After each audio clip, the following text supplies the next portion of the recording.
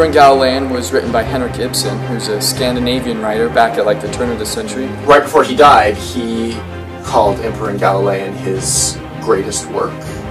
And the reason why he felt like it was important to say that is because it had never been performed in his lifetime.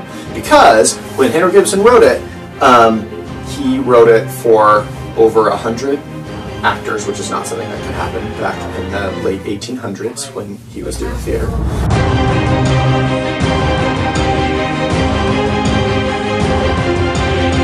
We have a huge ensemble cast. We have like almost like 50 warriors or something.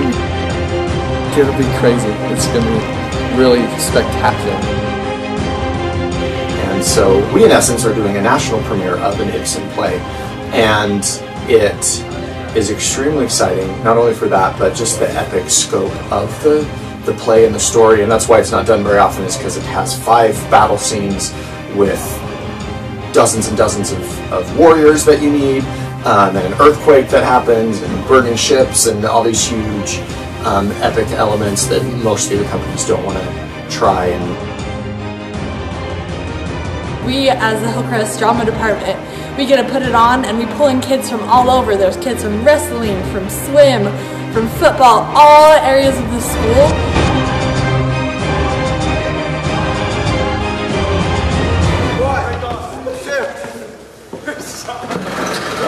Basically, the play's about my character Julian, and he starts out as a young boy under the kind of watch of the Emperor.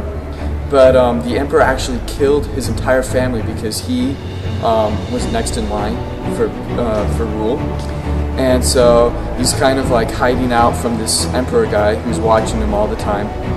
Finally, he gets to go off on his own, and he's kind of starting to fall away from Christianity. You know, he doesn't really know what's true or what's not, and he starts looking into paganism.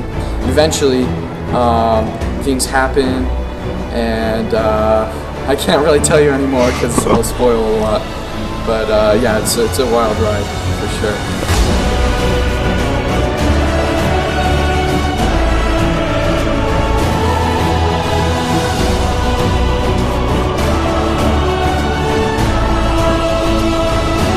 So there was talk of transferring it to Broadway, but they couldn't because it was so big. And so we picked up on it here at Hillcrest, and we will be the first theater company outside of Great Britain to perform that 2.5-hour cutting. And so we, in essence, are doing a national premiere of an Ibsen play, and we're gonna do it. And March 19th is the national premiere.